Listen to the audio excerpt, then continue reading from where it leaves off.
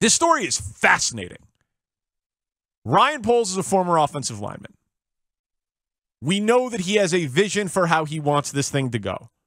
We know that he wants smaller, more athletic, more versatile offensive linemen. Guys who can zone block, guys who can get out in space, guys who can play multiple positions. He is on the record with like his type. He's got a type. Teven Jenkins is a mauler. He's huge. He's a refrigerator. Even if he doesn't have any facial features, according to Chris Tannehill. Do you guys have a skyscraper? No, refrigerators don't have facial features either. So it wouldn't be he's a refrigerator, even though he doesn't have any facial features. That's true. Implying that refrigerators have facial features. Right. Again, first day He's back. so back, Danny. Yeah, he is. He's so back. An hour at least. He's never been more back. Don't put the facial features dumb thing on me. Oh, that's on Speaks. Yeah, that's on Speaks. Yeah, Right. I would never talk about a guy's personal appearance. I will only question everything else about his essence and say that he's a bust without ever seeing tape of him. Right. That's what I do. You nailed it, man. Yeah. Mully said it. Yeah, you did nail it. Mully, a very astute observation. Yeah, I got to see the guys this morning. They said someone texted our show and said that you called Teven Jenkins a bust right after he was drafted. I was like, yeah, that's right. that's what I do. Yeah. The show after, you're like, that guy stinks. But I got to admit, like, even with all of that on the fit and what Ryan Poles said he wanted, and knowing that isn't Teven Jenkins, I'm still kind of surprised. Like, this team, maybe I'm alone here, but when I watched Teven Jenkins last year, he looked pretty good. Now, he missed the first 11 games. He was playing in meaningless football for an incompetent offensive coach in a terrible system for a bottom 5 offensive unit. But, like, if you watched Teven Jenkins play, coming off back surgery in a rookie year with terrible circumstances around him, I didn't think he was bad. So maybe it is square peg, round hole. They do not believe that they can make it work. But this roster is so bad on the line that they must really be sure that they can't make it work, because this is the exact type of thing that could come back and bite you. Like, if you trade Teven Jenkins for a 6th-round pick, the 6th-round pick is overwhelmingly likely not going to work. And Teven Jenkins was a fairly universally regarded top 50 prospect who, in a bunch of systems, I think, based on what we saw, absolutely can work. Like, it's in play that Teven Jenkins is a starter in the NFL for the better part of the next decade, not for the Bears, and you're going to trade him for basically nothing. So there must be something to the rumblings about the attitude on Teven Jenkins' side. I still think, like, I mean, as of an hour ago, I was prepared to come on the air and just be like, the guy's got to be hurt. Why would you not want to see him in pads? Why would you not want to give the highest pedigree offensive lineman on your damn team before the acquisition of Riley Reif a shot in pads? So now that they are apparently willing to trade him, you've got to reconsider that position. Like, my guess is Teven Jenkins doesn't play another game for the Bears, which is a hell of a draft pick by Ryan Pace. He drafted the hurt guy, said he could play left tackle. Then they said he could play right tackle, and he played 6 games mediocrely and then missed all of next camp and is going to be traded before year 2. The city of Atlanta is going to love Teven Jenkins as their starting left tackle. Yeah, probably be great.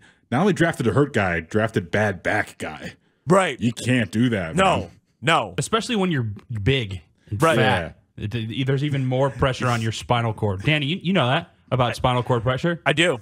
As a tall, skinny guy with a bad back, Right. It's painful enough. I cannot imagine doing anything that would involve physical contact, having a bad back, and having 300-plus pounds on you. Pace saw his guy, zeroed in on it, had tunnel vision, went out and got him, right? Did it with Trubisky, did it with Cole Kmet. Like, there was enough stories of how he like approached the draft process where he didn't really seem to have the biggest board and cast the widest net. He like had his guys, he had his types, he went out and he got them, and he erred on the side of aggression, right? Way more trade ups than trade downs, that sort of thing. So like, maybe to do the job, you need to have a decent amount of stubbornness or arrogance and like conviction of belief. But man, Riley Reiff is 33 years old. Tackles and offensive linemen that you sign in late July are not salvation pieces. They are bandages. Teven Jenkins absolutely could still be a building block piece, unless he is really hurt. So like, this is the thing that now is confusing to me. If they're trying to trade him, he needs to play. Who's trading for the guy with the back surgery who played 6 games that the new regime doesn't like, who is also hurt? I know a guy. Ryan Bates in Atlanta? Yeah. Hey, we talked about this last week. Yeah, it's a lock. Can we bet on that at any of our apps here? Where he winds up. Yeah, I know it's a decent option. Mitch traded for you from Kansas City. It's true. And he knew about your medical history. Yeah, he's zeroed and it worked out here. Yeah, well, yeah, for now. No, it's working out nice. I think I'm very surprised that this is how it's going down with Ryan Poles. Because we all agree that you're supposed to tailor your scheme to your personnel. How many times did we say that about Matt Nagy and Justin Fields and Mitch Trubisky? That was like the most common belief. And I know that a right tackle obviously is not the same as a quarterback, but they don't have any talent on the offensive line. Like, if you're only going to get a 6th round pick or a 5th round pick, right? Let's say it's 5th, 6th, 7th round pick, a lottery ticket. You have to be so sure that you're right, that he can't fit to your system, or that you shouldn't want to bend your system a little bit to fit this pedigree of talent. And how could you possibly know that when you've never seen the dude practice in pads? They've never seen him in pads one time. OTAs, mini camp, training camp, he has not been in pads for Ryan Poles and Matt Eberflus once. So, bad attitude, immature. All right. This is a risky one. This is a very, very risky move by the new Bears GM. And I'm with you, Tanny. Like, I have to, like, begrudgingly admire the stubbornness. Well, it is kind of scary, though, because if they are so sure that they don't want this guy, this 2nd round pick, could have been a 1st round pick, a guy who we saw on tape make his debut against the Packers on a primetime game and hold his own and have that little bit of nasty that we were looking for. Yeah. We talked about it after. If they're so sure about that, what if they're like so sure that they don't think Justin Fields is the guy at quarterback? Well, yeah, man. But and that is what I was saying with the doomsday scenario the day after the draft when they drafted Brisker and Gordon. And I'm thrilled that the early reports on both from training camp have been good. And we'll have our Bears training camp report today at 5 o'clock with Mark Grody. But